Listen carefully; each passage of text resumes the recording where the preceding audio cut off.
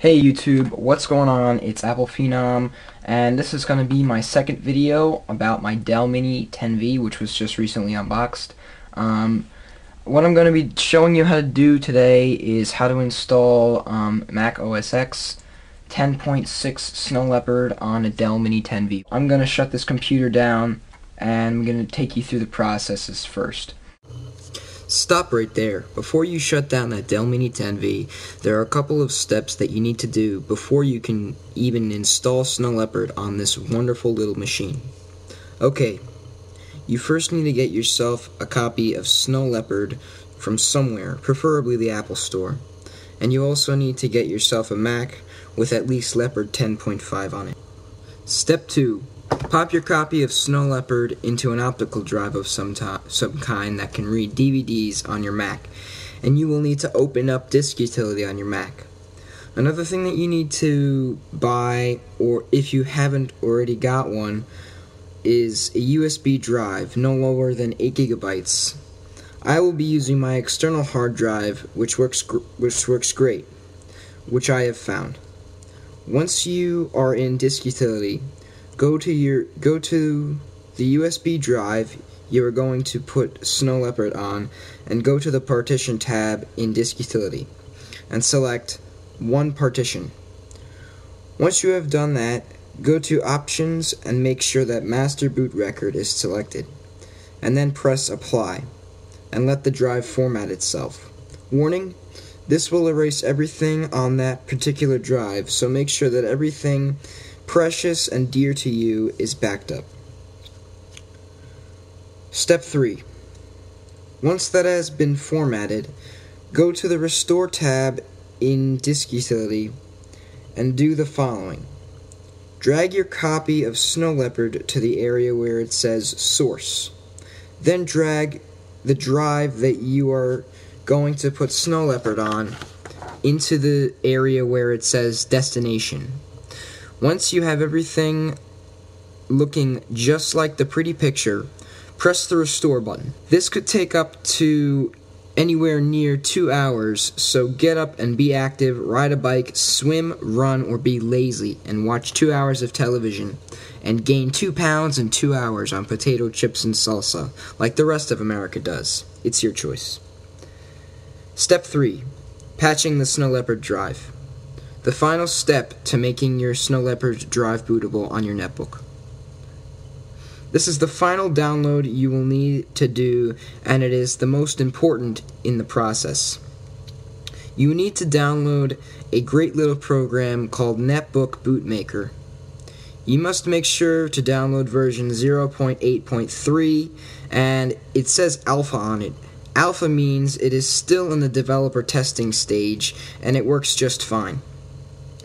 Open it up, select the drive that has Snow Leopard on it, and make sure that you aren't patching your CD. Select the drive and press Prepare Boot Drive. And it works like magic, and it makes it bootable in less than 5 minutes. Now back to the video. Why don't we shut the computer down, and make sure you have everything backed up before you do this. So now it's off, and what you want to do is plug in the flash drive, or whatever you have, and turn it back on.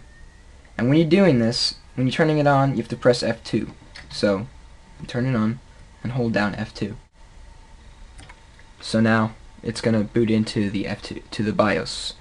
So as you can see here, you have the BIOS. Let me zoom in. Okay, so you want to make sure that everything's correct. You want to make sure that you have the correct boot maker, and you want to go, which is 0.8.3, which I've already said before. You want to go to Advanced and make sure that all of these are enabled. It doesn't matter if you have Bluetooth. I'm just going to turn it off now because it's not necessary because I don't have Bluetooth. And everything else has to be enabled, including USB Wake support and USB BIOS Legacy support, which enables USB booting. So now I'm going to go over to the boot and make sure that USB storage is at the top of the list. So scroll down and make sure that it's highlighted with white on USB storage. And now you want to press F6 to move it up in the list. Press enter to make sure that your hard drive is there. Okay, now to save it, press F10 and then press yes. And now it's going to boot into the installer. Now it's loading the OS X install DVD. The first boot of the installer takes a while, but as you can see here, it has the Apple logo, and that means it's working. Okay, as you can see here, we're back at the we're into now the OS X installer, and now here it's asking me to pick my language, and obviously I'm going to use English for the main language.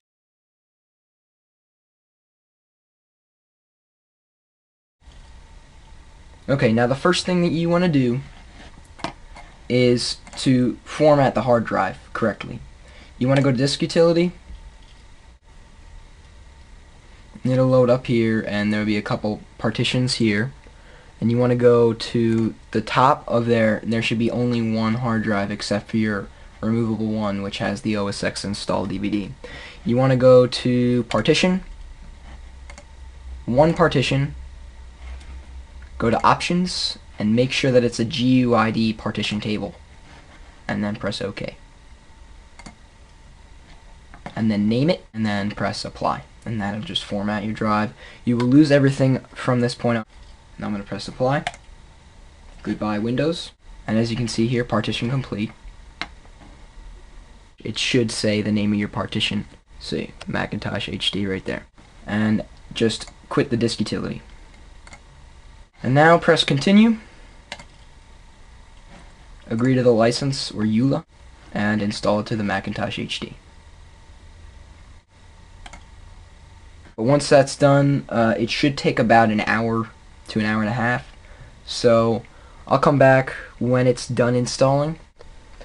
Okay, hey, what's up? We're back, and it has completed the install, and it'll restart in 1 second. First boot, whatever, takes a little bit. About this Netbook. There's the first boot. It does that every time because it's loading from the Chameleon. It's a modded Chameleon bootloader.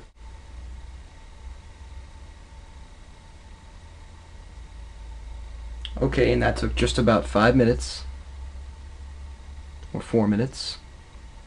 And here is the boot video.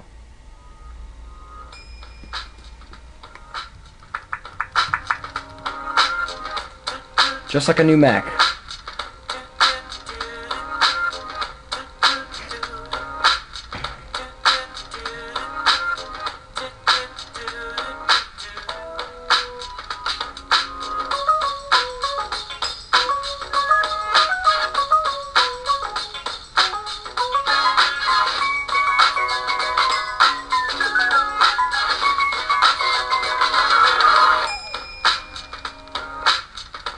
Okay, and here we are at the welcome screen. Let me just turn down the volume here. Okay, and now I'm going to set it up, and when I'm done setting it up, I will come back.